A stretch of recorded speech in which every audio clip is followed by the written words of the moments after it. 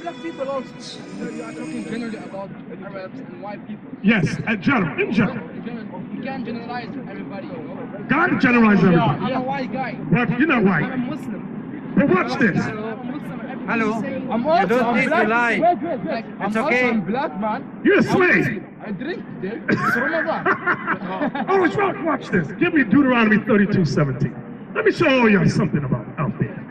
The people that you enslaved and colonized, let me tell you something. I want all you Europeans to listen good. You've enslaved the Israelites, the sons and daughters of Abraham, Isaac, and Jacob. You ain't realized that yet, but in these last days, you're going to realize you made a fatal mistake. You made the worst mistake your people have ever did in earth. You enslaved God's chosen people. You've mocked us and broken us down. You're gonna rue the day you touch, and I'm gonna read that in the Bible. What is the judgment for slavery according to God?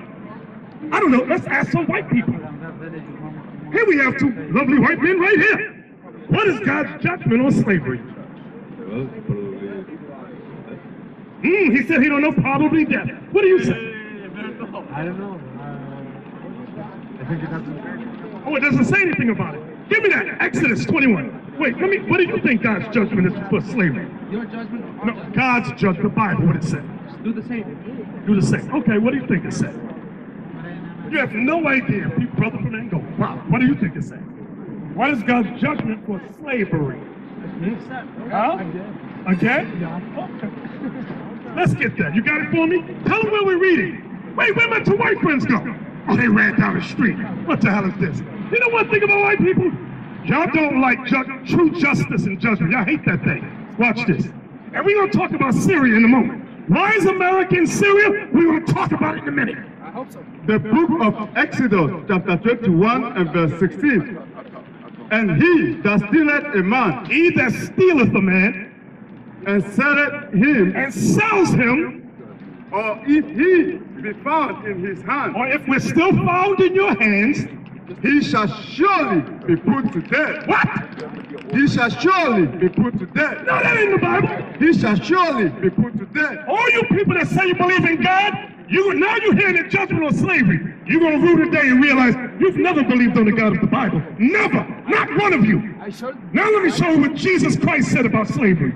Revelation 13, verse 9 and 10. I want all of you, listen good, because we're not speaking our own words. We're speaking the words of the Bible. Read. This is the book of Revelation, chapter 13, verse 9. If any man have an ear, let him hear. If any man have an ear, have it, listen good. He that leadeth into captivity He that leadeth into captivity, that means slavery, shall go into captivity. shall go into captivity. That's right. He that killeth with the sword He that killeth with the sword must be killed with the sword. must be killed with the sword.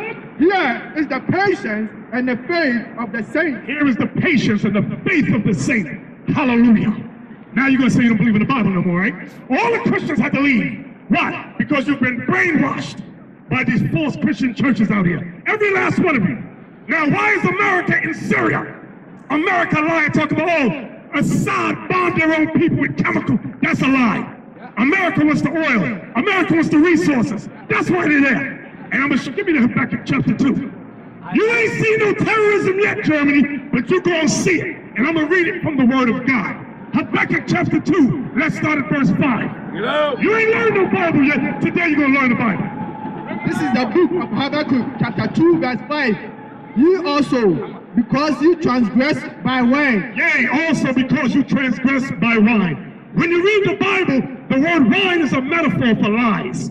What are the lies you live by? Politics and religion. Read. He is a proud man. Who is the he that is a proud man? Think of all the nations on earth. Who is the proudest that says, who can conquer me?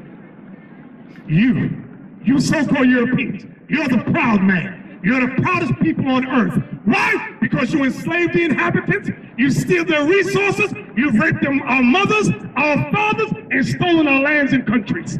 That's why you're the proudest. I'm about to prove who we are too. Read on. Neither keepeth at home. Neither keepeth at home. What nation is everyone on earth waging war?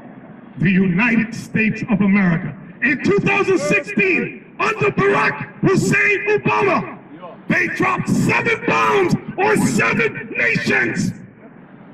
Read on. Who enlarged his desire as hell. Don't leave this white woman. This is for you. I want all y'all to stick close and listen. Read it again. Who enlarged his desire as hell. Who enlarges your desires as hell. And is as death. And following your politics and your Christian religions is as death. Read. And cannot be satisfied. You cannot be satisfied. You know, they said without Africa, France and the European nations would be a third world countries.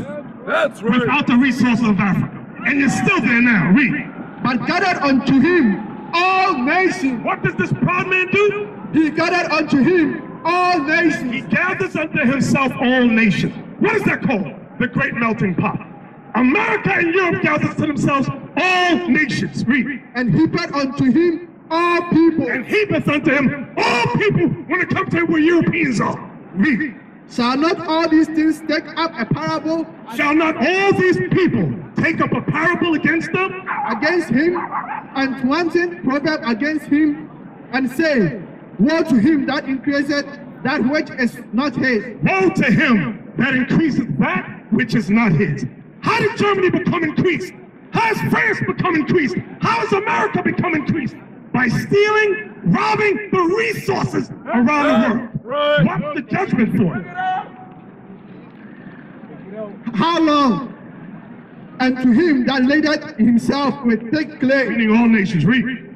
shall they not rise up suddenly that shall bite thee? Shall they not rise up suddenly that shall bite thee? What is that talking about? When somebody rise up from sleep.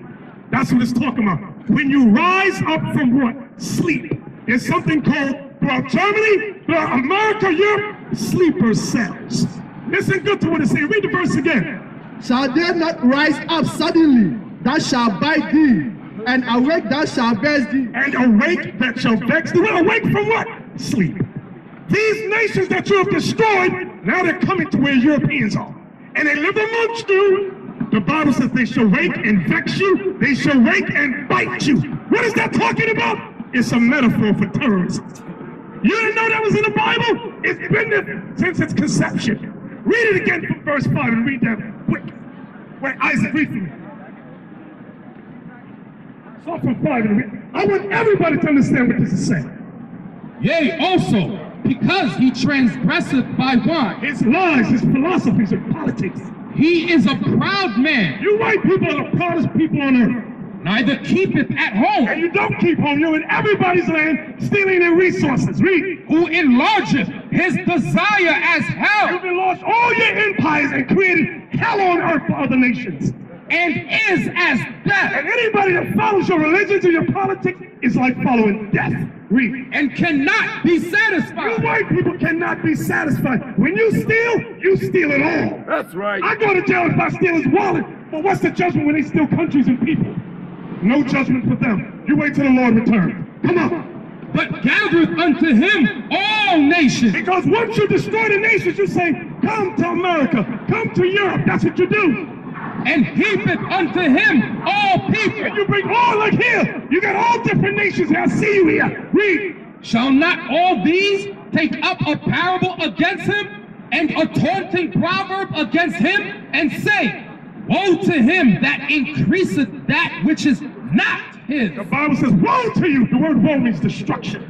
Destruction to you that increases that which is not yours. Read. How long? And to him that ladeth himself with thick clay, The thick clay is the people. Read. shall they not rise up suddenly that shall bite thee? All these nations that you've destroyed and they're here in your lands, shall they not rise up what? Shall rise up suddenly that shall bite thee. These nations shall rise up suddenly and bite you. That's talking about terrorism. They drive your cabs, some of them own your stores. They're all around saying, hi, Becky, hi, and they're plotting against you.